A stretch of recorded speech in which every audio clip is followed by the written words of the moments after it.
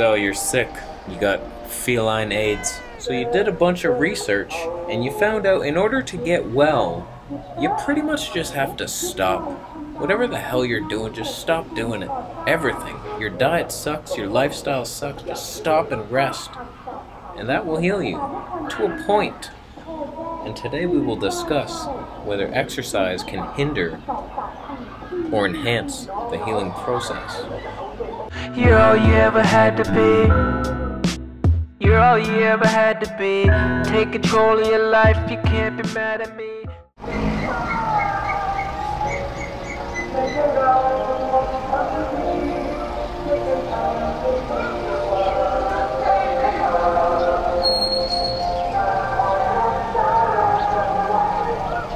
So the first couple health books I read were the raw vegan Fruit Boy books. David Klein and his Healing Colitis and Crohn's, and then in 80-10-10, don't bring this on yourself, Doug. You know what will happen. You know what's gonna happen. You're just gonna stand there and let me do it. I'm gonna do it.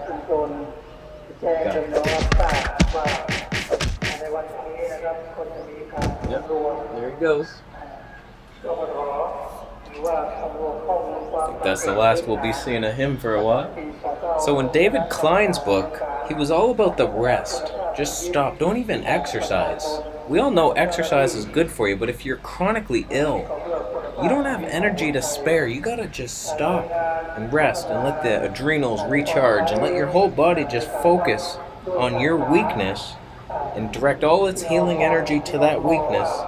And you don't have time to run around and lift weights and shit. That will hinder your process and kill you.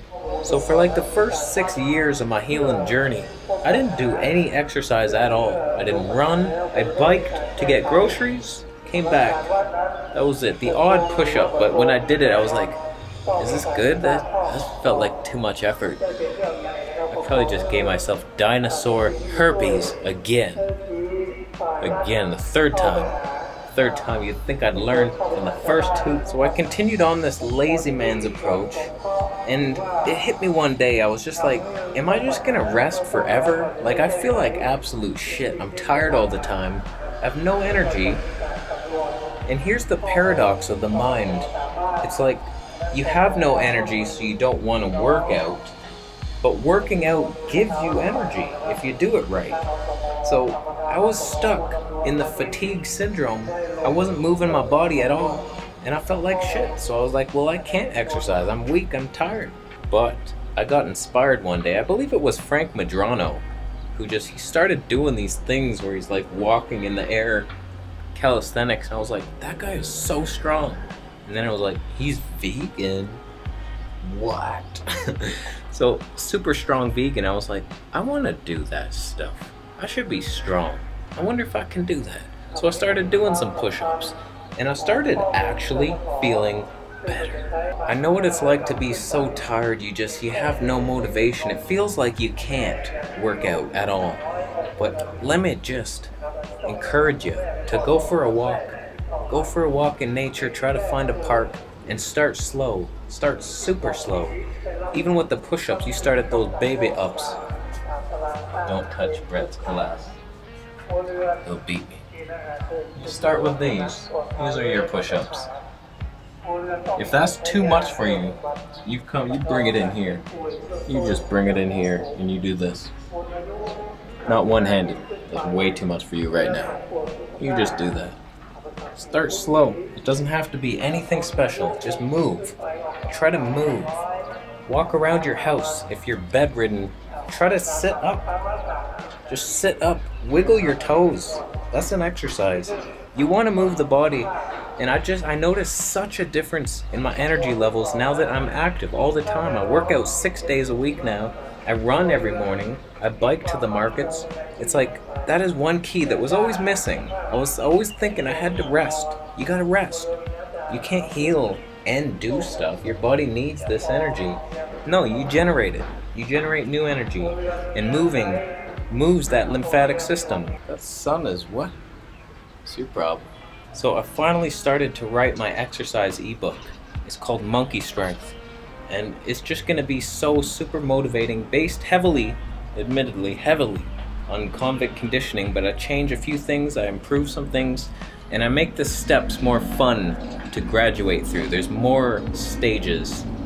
You start out as a donkey bitch, and then one day, should you fulfill donkey bitch duties, you get to be a garden wolf.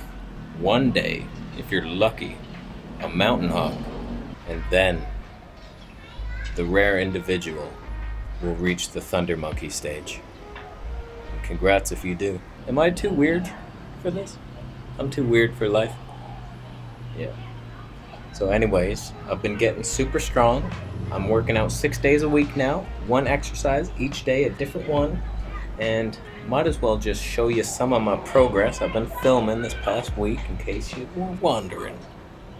So the basic program that I'd recommend anybody do is at least start going for a walk in the morning.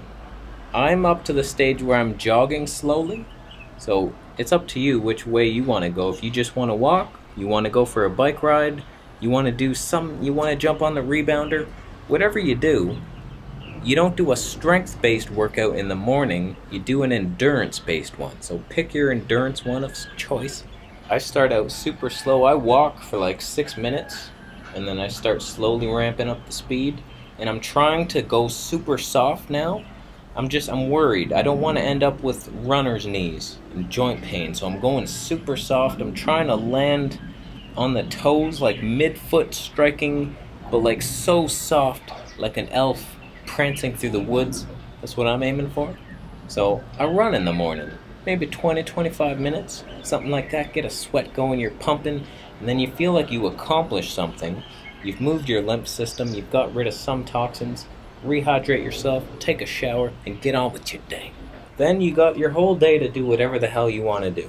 Whatever it is you do. If you have your office job, you go to your office job. If you have your permanent vacation lifestyle like myself, who's in Thailand, like an idiot, breathing in sewer air. It's fun times here. I love that. You go about your day, and I promise you, if you're fasting and you're doing this 1 meal a day protocol like I suggest you should, that's a baseline for anybody. You eat 2 meals a day, you will die in 7 days. That's just a fact.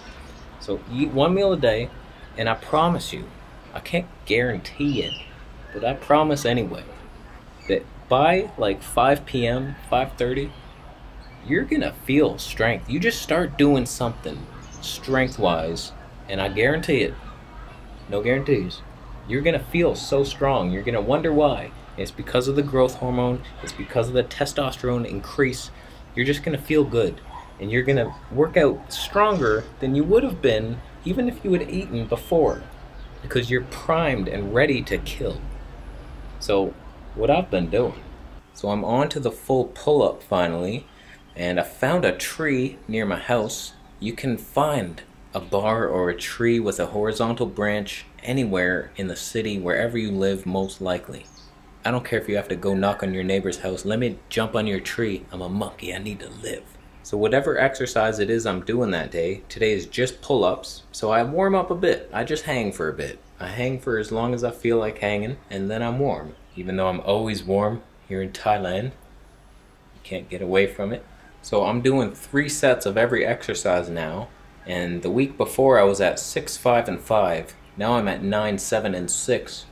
So the goal is just 8 and 8. But I'm gonna go for 8, 8, and 8. And I should get there soon. Look at these giant screws. They're so giant. Oh my god. Or have I been miniaturized?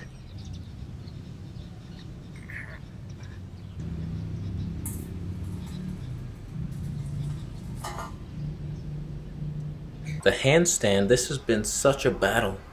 I can't believe how hard it is to do a handstand for 2 minutes. I think it has a lot to do with the positioning of your arms, and there's easy ways to do it and there's hard ways. And I'm doing it the hard way or something.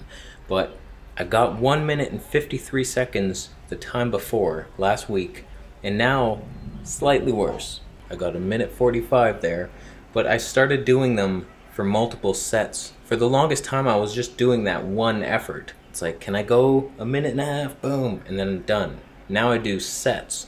So I did 3 sets last week for a total of 4 minutes and 25 seconds. This week, 4 minutes and 58 seconds, what? So in the end, while I didn't beat the first time on the first attempt, my 3 times overall beat that. So like Olympic standard wise, I won. So that's all I care about. And I bet you next week we get the same damn time. When I make it to that 2 minutes, it's gonna feel like such an accomplishment to hear that alarm bell go off and I'm still in the air. My God, it's been like 3 months. 3.5 months I've been doing this one. Stuck on this exercise, stage 3, 3rd dimension, donkey bitch. Holy shit. And these bridges, I'm still doing these. I'm still afraid of trying the fully falling down to the ground one where I die. So I keep going on the wall and I'm keeping working on my flexibility. I try to flex more, get that spine cracking, get my shoulders so they straighten out more. It's a tough one. So I'm staying at this stage for a bit until I feel comfortable. Then I'll start going on a raised surface and trying to lean back onto my bed or something like that. Something easier than the ground. I can't believe that is the next step, and it won't be in my book, Monkey Strength. Superior to convict conditioning in every way. I'd buy it. I'm also on to the new leg raise step. So it's a half bent leg raise. I find it pretty easy. I noticed this bar right downstairs from my condo, and I'm not sure that it's that strong, and I'm pretty sure the people don't want me using it, but I used it, and then I saw the lady come and I was like, oh, I wasn't doing that. So then I went to the park near my house. I used that same horizontal tree branch, so I completed that in one go. So I advanced to the next stage, which is the frog leg raise. It's weird, I'll show it to you when I get there. There's the Thai ice cream man.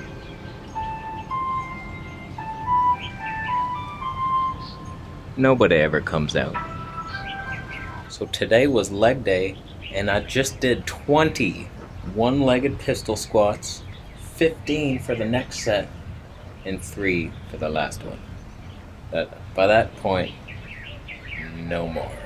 So I just feel so strong right now. It's so stupid. I'm so stupid strong. So I just wanted to update you on the workout stuff, and still eating the 1 meal a day, calorie restricted, mind you, like 1,700 to 1,800 calories a day. And I've added in some fruit, so I break my fast with some fruit and then have my giant meal. I just got some yams. I've been doing the yams. Ow! That was hot. Got a whack load of yams, garlic, that gives me gas, that's nice. Papayas, yummy. Cocoa, yummies. Got a bunch of yummy stuff with the onions and the kaffir lime leaves and mushrooms and apples. And morning glory. Some chia seeds and ginger down there. A bunch of B12. That's vegan safe B12. That's Brett's. He injects himself with heroin. And we got some frozen Brussels sprouts, green peas, blueberries, and mangoes. I want to see if frozen peeled mangoes F me up. I think it's just the skin, and hopefully this doesn't have any skin diseases on it. So I think that's about it for today. I've been drinking turpentine. That's been interesting. I'll probably make a video on it soon. Haven't noticed anything except some weird things, like hives. I get the odd hive. It's like a holy shit reaction, like what are you doing? This is paint thinner. You're thinning our body. We have no paint here, so don't really know why you're doing it. I imagine things are dying. It's helpful somehow. So we're done. Thank you so much for watching the video. Thumbs up if you liked it.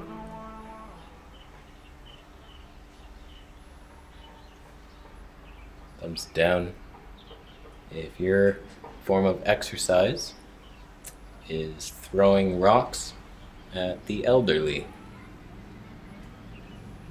That doesn't even seem very effective, let alone nice. Dick move, I'm being honest with you. We're done. If you like my haircut, it's hair. A little weird back here. Whatever. 150 baht. Not bad. Okay. I think that's it. You can heal anything. Move slow. Start slow. Build yourself up slowly. Go for a 5-minute walk, and if that's too much, come back. Although if you walk for 5, then you gotta walk 5 back. That's 10 minutes, you might die. So take it slow, build yourself up, and it will help you heal. Moving the body helps you heal. As much as resting and sleep is important, all that stuff, moving is good too. Just not too much. You stress your body. We're done. Okay, see ya. Subscribe for the next video. See you in the next one. What? It made sense.